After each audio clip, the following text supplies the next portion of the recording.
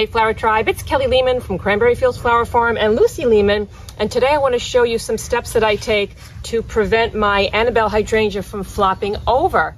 So if we haven't met yet, it's nice to meet you. My name is Kelly Lehman. I'm the owner of Cranberry Fields Flower Farm here in Cranberry, New Jersey, and I love giving you guys fun, free flower tips. So please feel free to subscribe to this YouTube channel and hit that bell notification so you know whenever we post another fun, free flower tip video. So let's dive right in. So here it is. It's July, and we're in my New Jersey Hardiness Planting Zone 6 secret garden, and these are what my Annabelle hydrangeas look like right now. So I love this hydrangea. These blooms come in, they start off on like this little tiny green look, and then they come over to this beautiful, beautiful creamy white poofy look.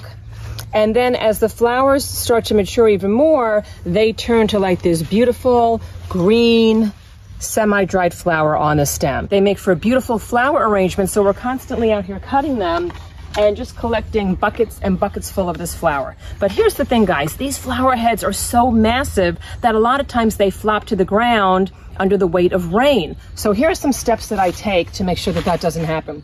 The first thing that I do is I make sure that I don't prune these back in spring. So springtime comes along, I know a lot of people like to kind of prune back their smooth hydrangeas, their Annabelle hydrangeas, to about 2 feet. And you could do that if you want, but if you do that, you're actually cutting back a lot of the framework that you could leave in place that will support these plants. So if you take a look deep inside this plant that I have here, you'll notice all of these brown stems were from last year. So this is kind of like last year's wood. And by leaving them in place and not pruning them back, they're providing for like a skeletal structure for these brand new stems that are green. So these stems are super long, they're super tall, but they get floppy because of the weight of the giant flower head that's on the top. So if you leave these brown stems in place, you'll see that they're acting as almost like a little cage around some of these greener stems. So that's probably one of the most important things that I do, providing that cage work for them from last year's green. And the way that you do that is you could just deadhead some of these flowers off towards the end of winter, early spring. You can give them a deadheading, but I like to leave a lot of those brown stems in place. Another thing you can do is you can provide some structural pieces inside your garden. So I love the look of wrought iron with flowers. So sometimes I'll just pop some of these around in different parts of my garden, and I'll even have like some of the flowers kind of poking their heads through because I think that looks really, really pretty.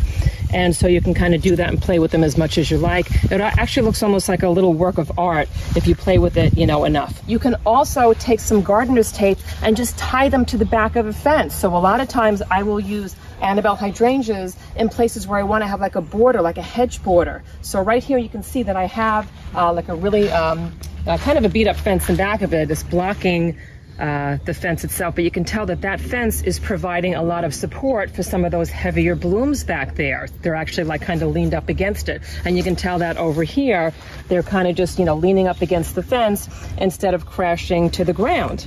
Another thing that I do, I'll put some of these wooden dowels that I get in like some of my local garden centers. I'll place 2 or 3 of them inside the plant, and what I'll do is I will either use some gardener's tape, and I'll just kind of like wrap a little bit around the pole, and then I'll wrap it around, I don't know, maybe like 10 or 15 branches, and then I'll secure it to the other pole that I have back here, and that will provide for some really great support. Another thing that I'll do is if I just have a couple super, super heavy flower heads, I will just take some zip ties and I will zip tie some of the heavier branches together. So I've got like a dowel here, and then I've got like 2 or 3 of the heavier branches is just kind of zip tied over here, and that's going to provide the support that it needs to keep those super heavy blooms up.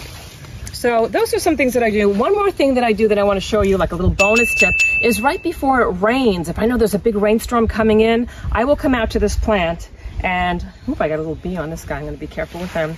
I will actually support the stems on each other. So I know that this guy was flopping already, so chances are when it rains, he would come crashing to the ground. So the ones that I see that are already kind of drooping to the ground, I'm going to make sure that I support them with some of that old wood or some of those dowels that I put in place. And you can kind of like, interlace them around each other.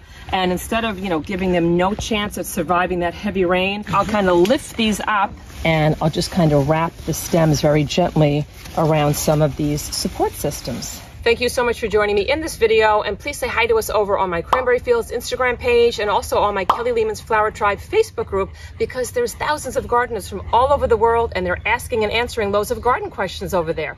And please also check out my brand new garden podcast, and I have about 50 hydrangea care videos that I will link to the end of this video in my hydrangea care playlist. And please also let me know where you're viewing this from in this great, big, beautiful world. I love to see how our flower tribe is growing around the globe each week. And you can also check out my online flower courses. All of these will be in descriptions below, and I will see you in the next video. So that's it. And guys, I have over 50... So that's it for this tip. And guys, I have over 50 videos showing you other So that's...